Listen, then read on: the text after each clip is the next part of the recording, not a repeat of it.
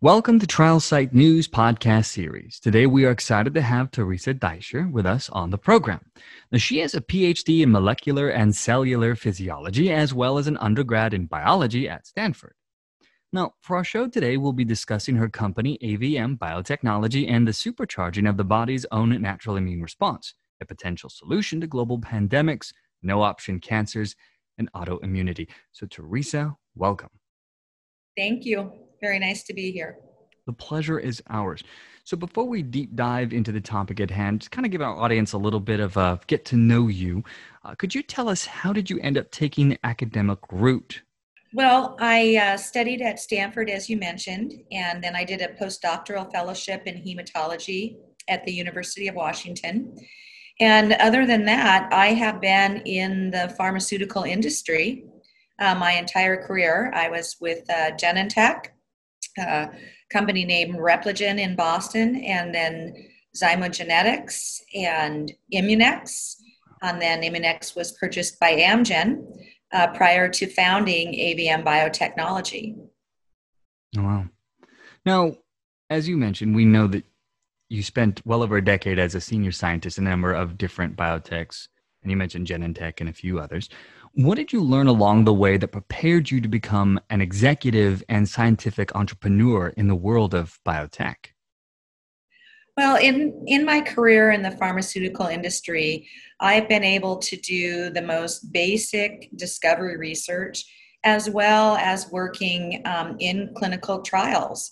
And I would say, particularly my experience at Immunex and Amgen, where I led clinical development programs, really prepared me to found my own company and take our lead drug into clinic and eventually to the market. So seamless integration is a theme that you hear in many companies, and that was a theme at Immunex as well as Amgen. And so as my programs moved into clinical development, I had the blessing to work with, the commercial departments, the marketing departments, as well as all of the clinical development divisions, and learn from, people who were incredibly successful in their fields.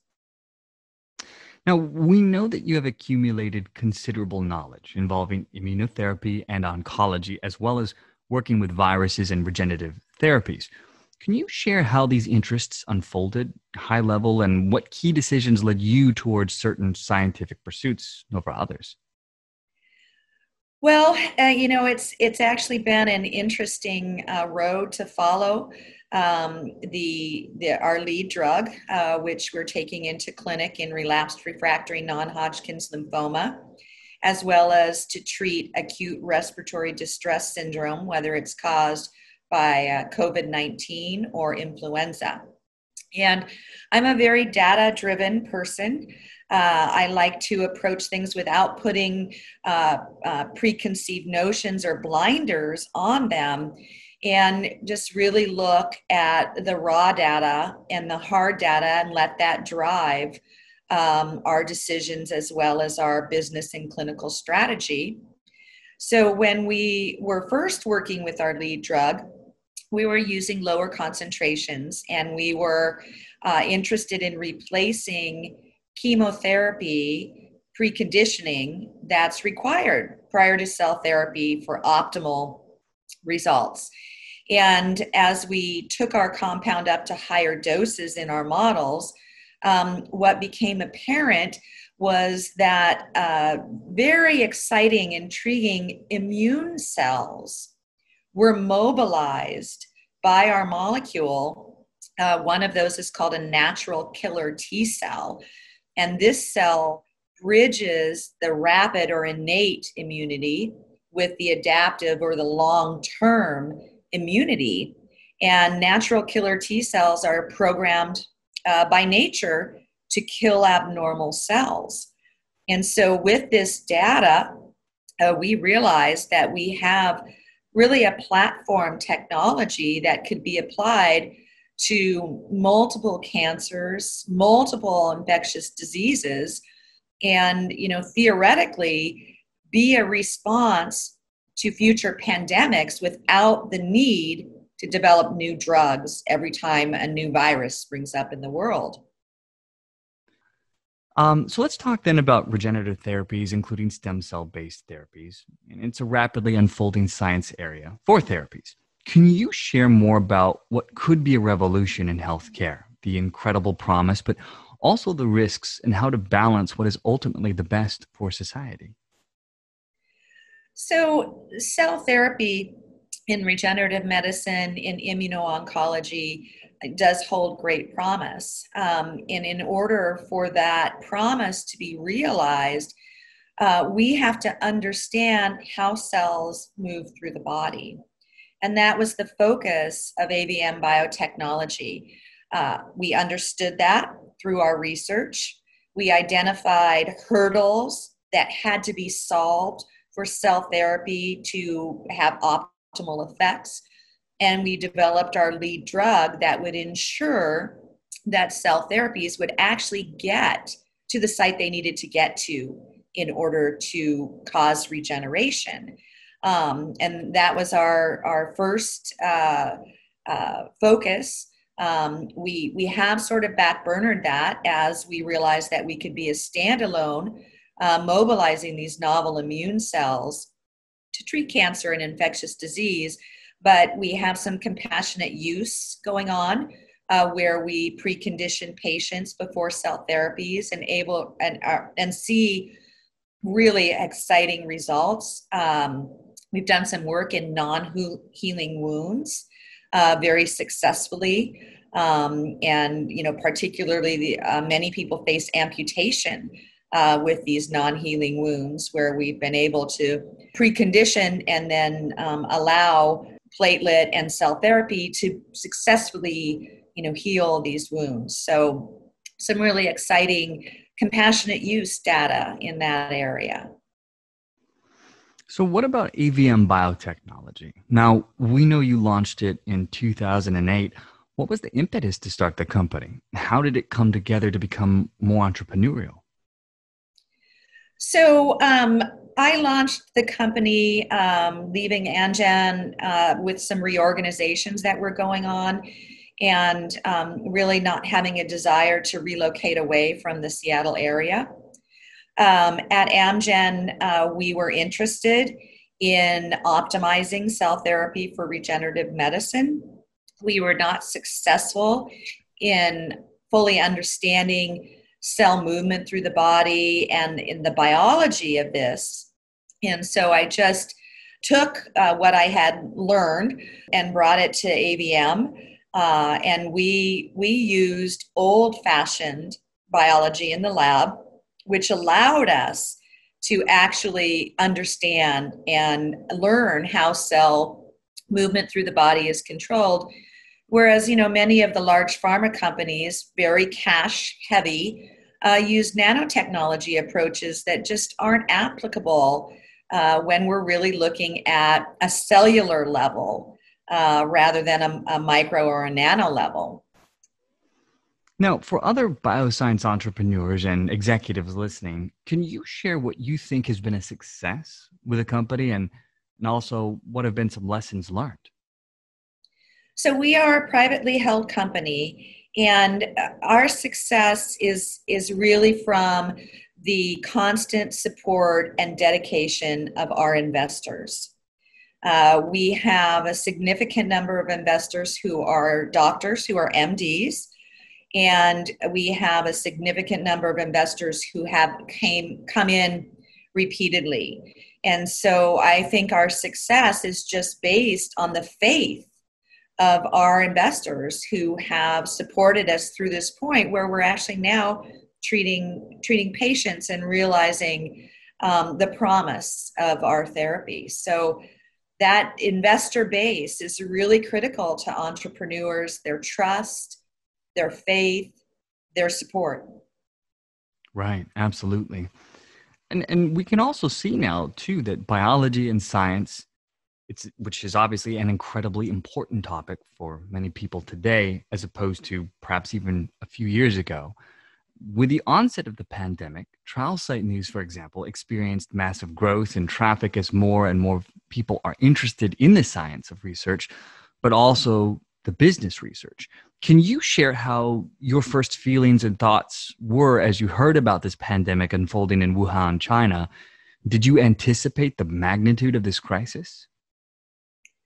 So as the pandemic began to unfold, we were heavily focused on getting FDA approval for our terminal no option lymphoma patients, as well as filing multiple patents to make sure that we are protecting our intellectual property and protecting the company. In our patent filings, we've had always been interested in infectious disease. We actually had thought that HIV would be our first clinical indication in the infectious disease area, and we feel that we can have a significant impact on HIV, eliminating the reservoirs where HIV likes to hide in the human body. So on March 13th, we filed our full investigational new drug application with the FDA for lymphoma. And within 2 weeks, we had actually written brand new documents focused on the COVID-19. So recognizing the seriousness of the pandemic, the lack of potential treatments and drugs for that, we just immediately turned, to answer that call, particularly because our approach, mobilizing the body's own naturally programmed killer T cells, eliminates, a lot of the uncertainties that are out there for all of the other approaches. So no vaccine has ever been developed against a coronavirus. And so, the likelihood of a successful vaccine is not guaranteed whatsoever against the COVID-19. Antivirals have their own issues, resistance develops, they have toxicities and side effects. Whereas, mobilizing the body's own immune cells is a non-toxic and a very effective way to combat disease. And then additionally, we're particularly excited because these natural killer T cells by nature kill abnormal cells. And so, for instance, COVID-21 may arise, and in which case entirely new vaccines and antivirals will have to be developed, whereas our drug can mobilize the body's own immune cells that can combat COVID-21 or 23 without requiring a whole new development process. So it's a response to the situation now, and it's a response to future global pandemics. The world just cannot shut down like this every time a new virus springs up. We have to be prepared with a drug like ABM Biotechnology's lead drug to go and stop that pandemic immediately, stop that virus immediately so that it does not turn into another global pandemic. Right. So what then was the moment that you came to the conclusion that AV Biotechnology had the right investigational product to address SARS CoV-2? Well, it was really working with one of my outside consultants and advisors. And in the patents, we had always planned on infectious disease. And we finished filing all of our lymphoma documents. And he just turned to me and said, our drug could treat the COVID-19. We should get those documents going. And the light bulb went on. We had patented the use of our technology against coronaviruses. And it was like, you're right. Okay, we've been so focused on lymphoma. We have that going. You're right. We need to step up, and we're just going to do the hard work, and we're going to work so hard and so many hours, and we're going to be ready as soon as we can to take this into clinic against COVID-19, which we have done. So it was an outside advisor who just reminded me.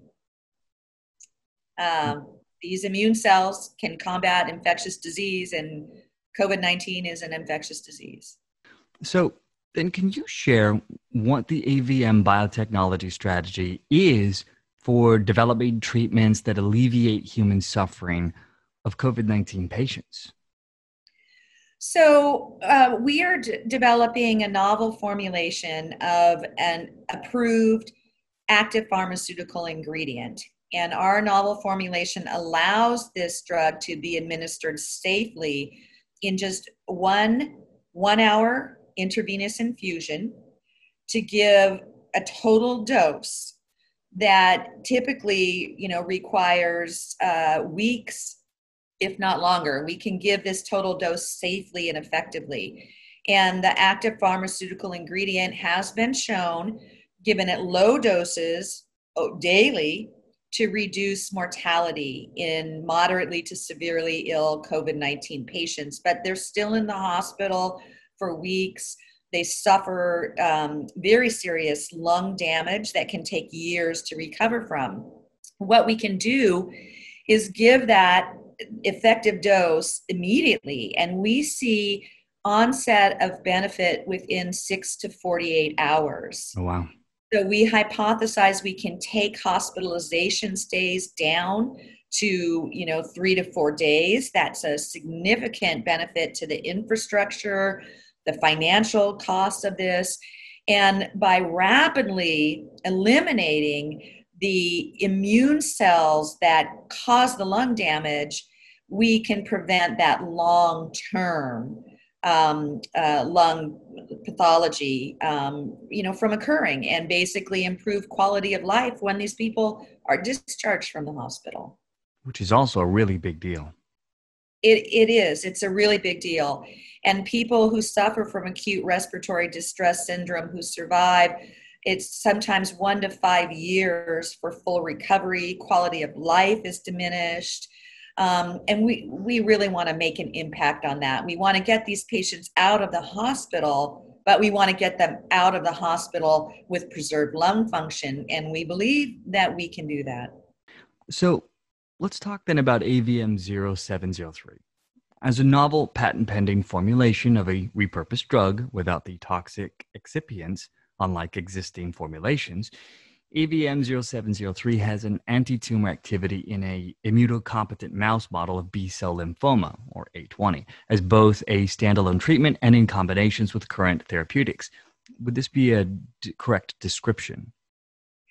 Yes, absolutely. So AVM0703 is our lead molecule, and we are developing it. It can be used by treating physicians at their decision on how they want to medically manage their patient. It can be used by itself, where it has effectiveness. It can be used in combination with chemotherapy, where it can significantly lower the dose and the toxicity of the chemotherapy. It can be used in combination with cell therapies, and it can be used in combinations with other immunomodulatory drugs. And so that allows the physician to tailor treatment to each patient. And the doctor knows their patients best. They have a feeling for what they will respond to, what they won't respond to. And we feel really personalizes the treatment for that patient, rather than coming in with a new drug and dictating to the doctor and the patient what will be done, forcing them into a long-term clinical trial. Our response is very rapid, and within 72 hours, the physician and the patient will know, did they have a complete response? If not, they can add other therapies. And so ultimately, we want to tailor this so that it's right for each patient. Now, we are aware of 2 potential clinical trials involving AVM0703, including one addressing leukemia or lymphoma called the WORD study, and another phase 1 and phase 2 study of course targeting COVID-19. Can you share the progress of these clinical trials? What are the primary endpoints, and what would be the ideal outcome? Right. So in the non-Hodgkin's lymphoma, where we're enrolling no option patients, so relapsed refractory patients who have failed all other treatments, the primary endpoints will be safety and response. So overall response, complete response, progression-free survival. And we actually project from compassionate care information that we have compassionate use using our drug in patients, not under regulated clinical trials, but on a compassionate basis, that we anticipate seeing about a 50% complete response rate. Wow. So we are currently enrolling that trial, finalizing our site enrollment. COVID-19 set us back a little bit because cancer trials were put on hold, but they're opening up again. And if people are interested in finding out where they could participate in a clinical trial, they can go to our website, www.avmbiotech.com, and fill out a request form, and we can connect them with a clinical trial site. This is an open label, meaning everyone in that trial will receive active drug. So no one will receive placebo.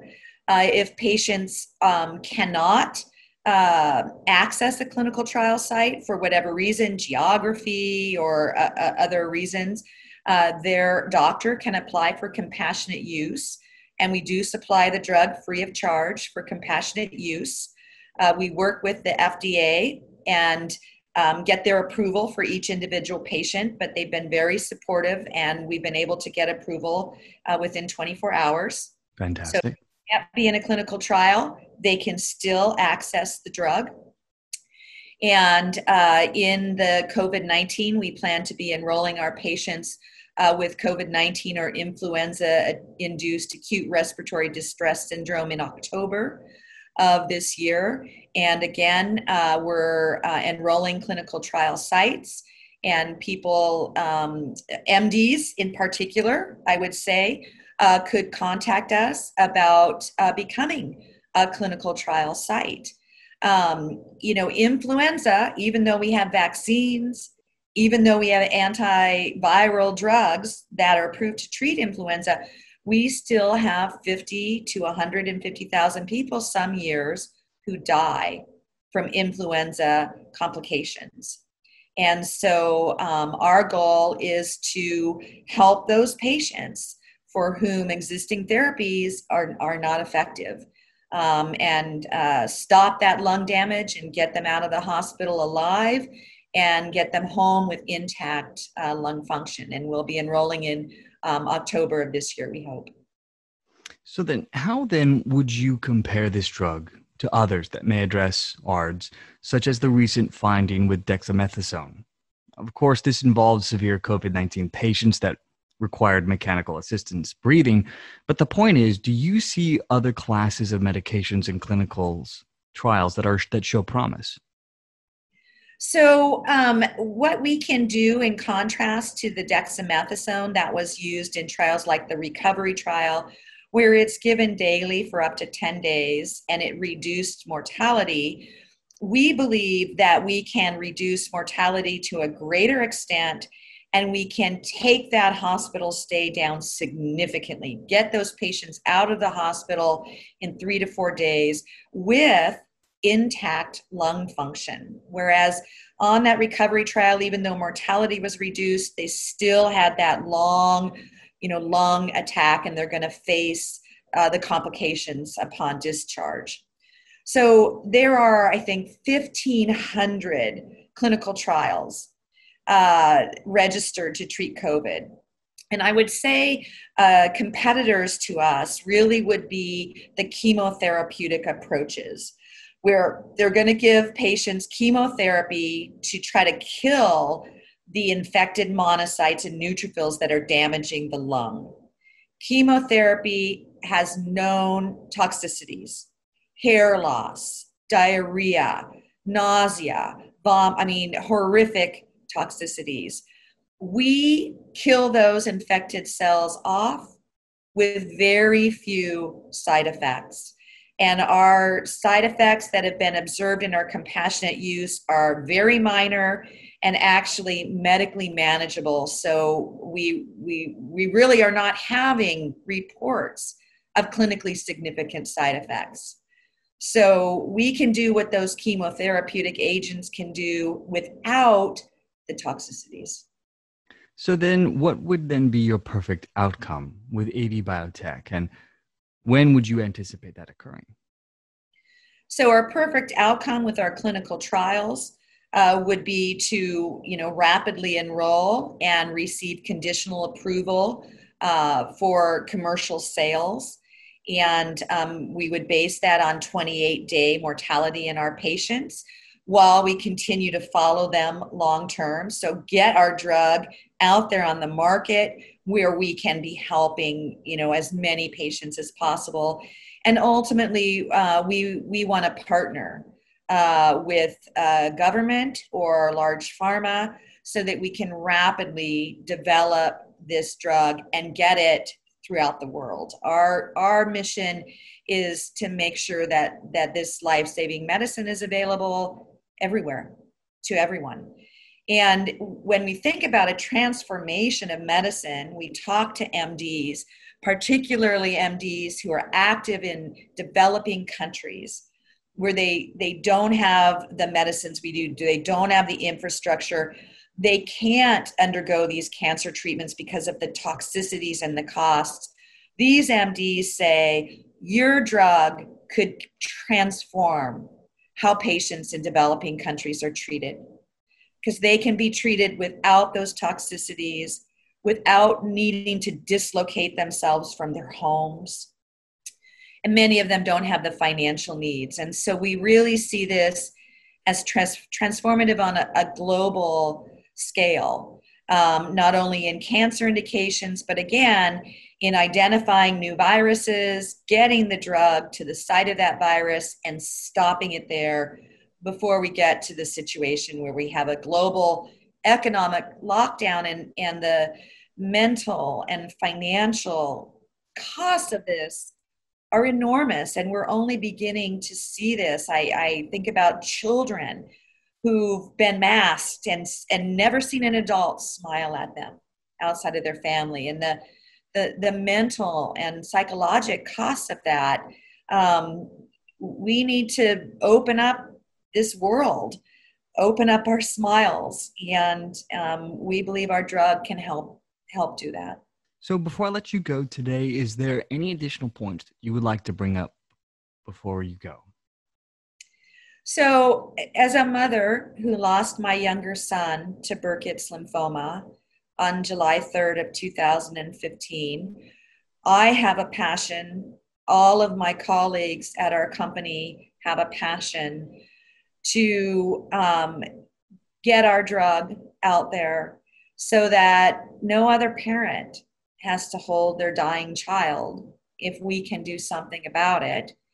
And as we were naming our drug, AVM is obviously for the company, and consultants told us just to pick a number, AVM 001 or whatever, and we named our drug AVM 0703, which is the day that my younger son died, to honor him, honor his memory, and let the lessons that Henry and I learned together be used to help other people. And so we have a beautiful name for our drug and a beautiful mission and purpose in moving it forward. We are truly sorry for your loss, but thankful for the work that you're doing now. Thank you. Well, thank you so much for joining us today. We really appreciate your time. We know you're busy, and we are grateful that you joined us today. Thank you for having me on.